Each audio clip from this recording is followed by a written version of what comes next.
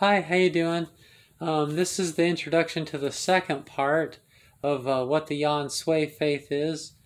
Um, it's like this book here, one of my favorite books, um, The 21 Lessons of Merlin by Douglas Monroe.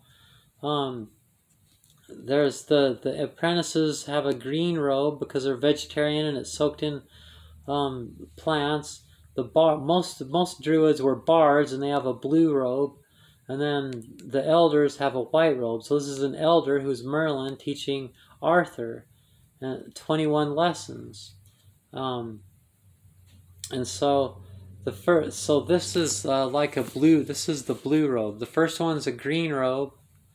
The first one's a green robe explanation of Yahensue. This is a blue robe explanation of Yahensue. So in other words, the first one's teaching you why, and then this one's teaching you what, So so the first one is he's a vow of vegetarian.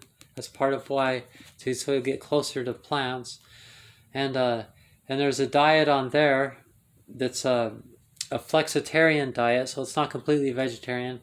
This one has another diet in it, so it's really quite appropriate. But so I hope you like this. This is the fun one. This is a good one. Au revoir.